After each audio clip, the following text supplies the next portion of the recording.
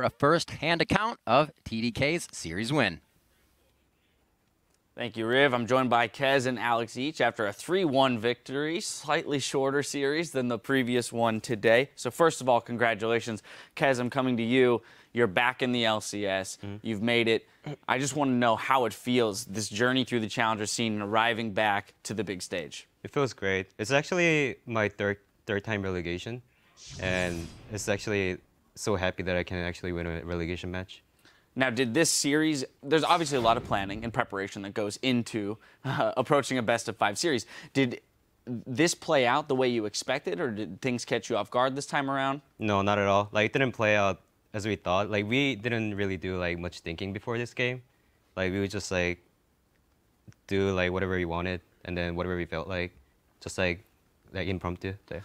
So, with that in mind, Alex, it became very clear in this series that Sivir and Ziggs were going to be pretty contentious picks after the first couple games.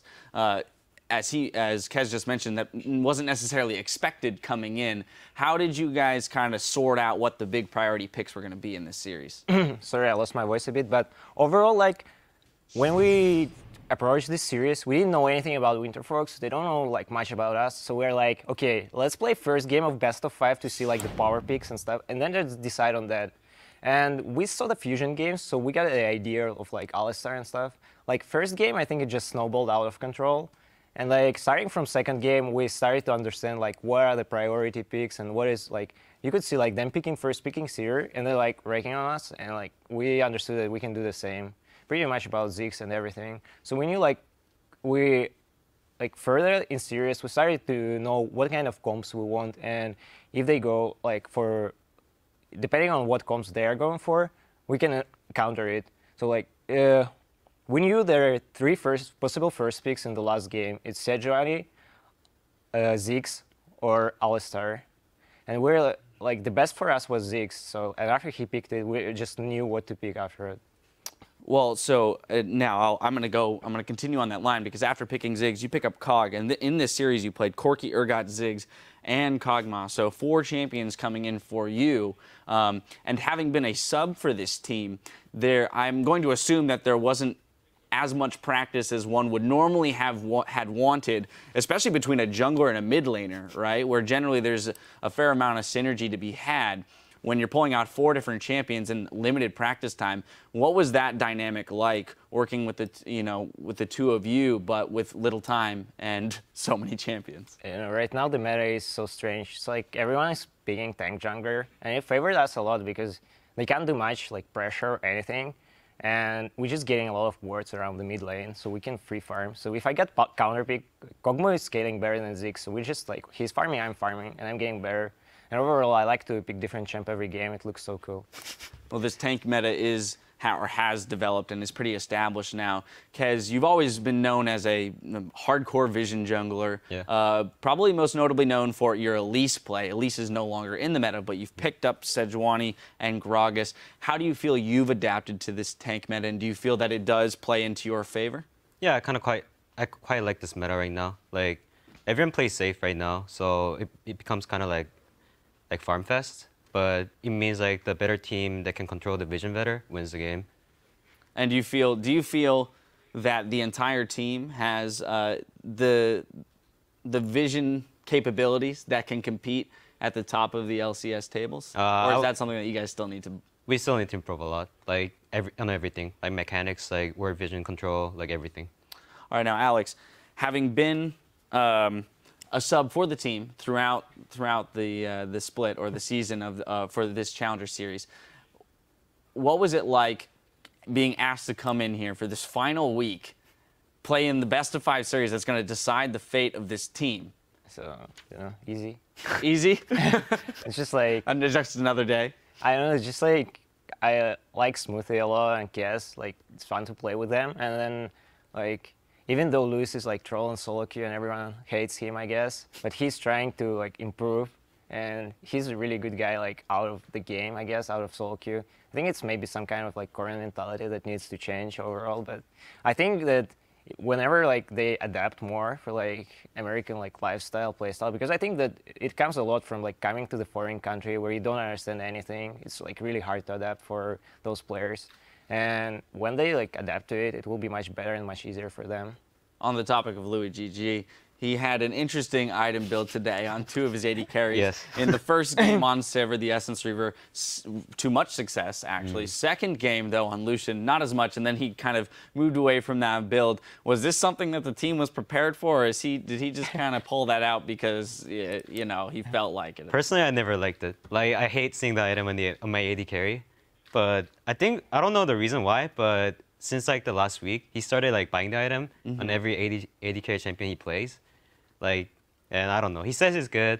Right. Like, I don't know. Well, it seemed like Freak was able to rationalize it on the desk here for the Sivir pick, being that you get cooldown and the same amount of AD as a Bloodthirster, and crit is less important for her when she's going with ricochets and boomerangs.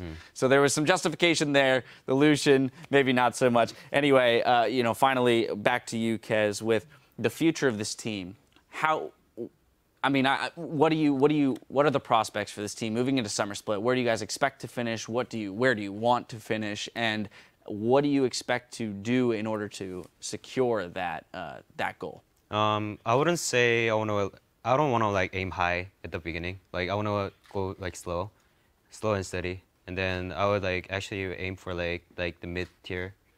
So yeah. So are you looking when you say mid tier? Is that qualifying for playoffs? Is that 7th so that you just avoid this relegation? Yeah. So 7 or higher? I mean, higher is of course like better. Well, yes, obviously. I mean, 1 would be fabulous. Yes. All right. Well, I mean, it was another fantastic series, close nonetheless, with a ton of impressive plays on both sides. But the player who broke away from the pack was Seraph. Seraph was a constant threat in team fights, and his Nidalee in Game 4 opened up the map and kept Winterfox off balance, allowing the Kog'Maw to power up there, and to the point that you guys could end up rolling through the team. I want to get your thoughts on Seraph, Kez, as for him too, this was a lot about redemption, getting back into the LCS. What is having him on this team been like, and what's his mentality and motivation here playing to get back into the LCS? He actually likes to like try a lot of champions like that he likes, like especially the Nidalee pick in the 4th game. Like it was just like nobody like planned about it. Like he just like everyone was like, what about Nidalee against Cho'Gath? And he was like, all right, I'll just play Nidalee. And then it just turned out to be okay, I guess. Now, yeah, it worked very well once he got to that Triforce and the Bork power spike. Alex, playing with somebody like Seraph, who at the moment most top laners are playing strictly tanks. You know, build a lot of armor, be giant meat shields. He has this AD Nidalee that he throws in there that no other top laner is really willing to pull out right now. So what does that do for the team, having that really unique split-pushing threat that can open up the map the way it does? Well, it was really good in these circumstances because like all their pick is about grouping, and you like know they are gonna group.